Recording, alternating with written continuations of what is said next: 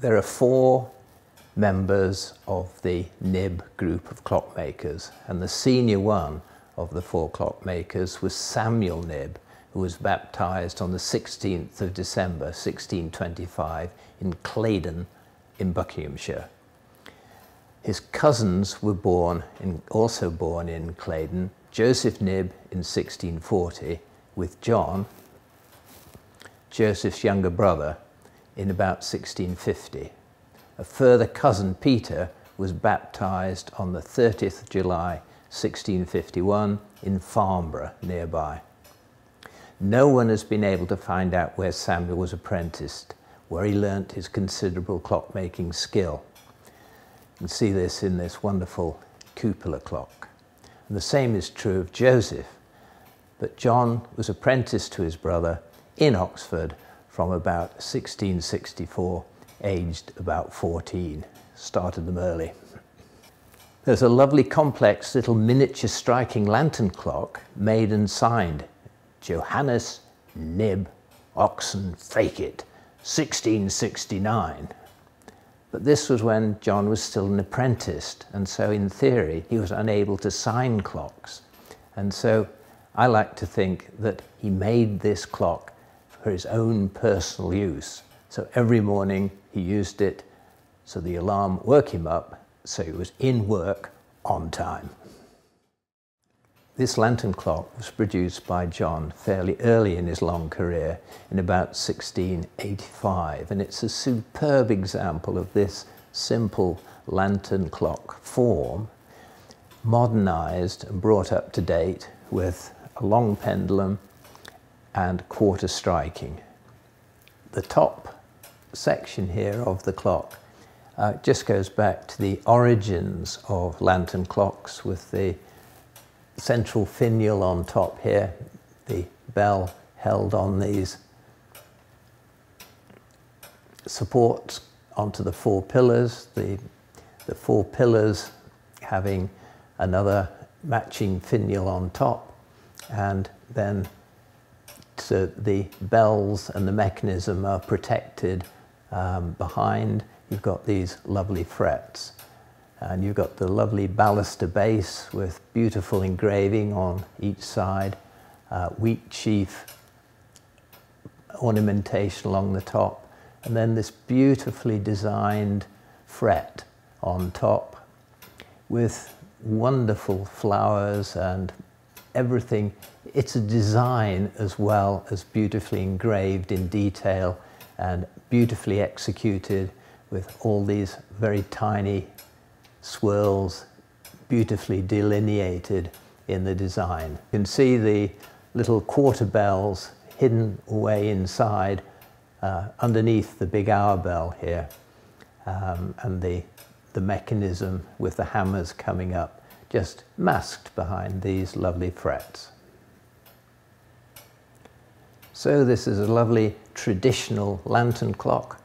It's got the brass front plate with a brass chaptering on it, with every one of the minutes with the big marker dot, and then it's marked every 5 minutes, 5, 10, 15, 20, etc.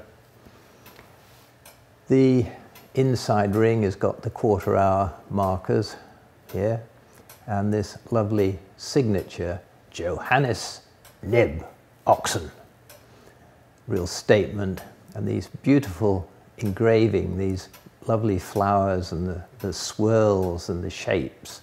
It's a beautiful design. The Knibbs had this wonderful eye for detail and form. And just look at the shape of the hour hand here.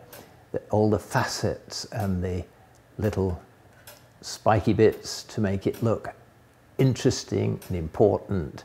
And see how well it's set off, the blued steel against the brass behind. Even the minute hand has got this wonderful detailing here in the center. No expense was spared on the detail of anything that Knibb or his brother did. They're beautiful hands, and I say you can spot a Knibb clock across the room by the quality of the hands.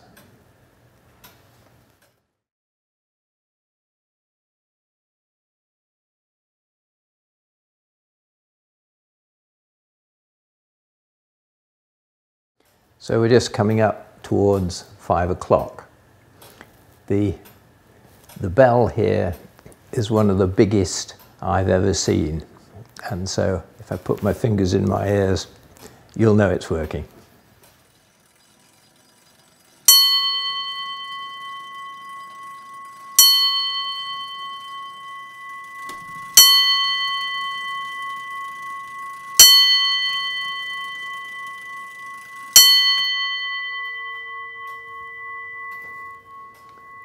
You wouldn't miss that striking, would you?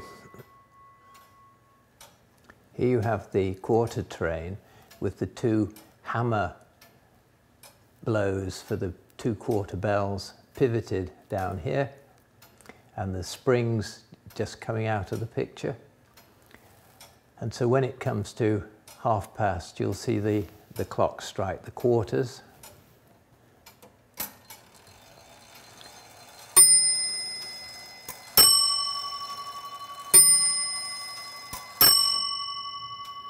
And you can see the count wheel mounted on this, the great wheel being driven, and so that it knows then where it is in relation to the hands. So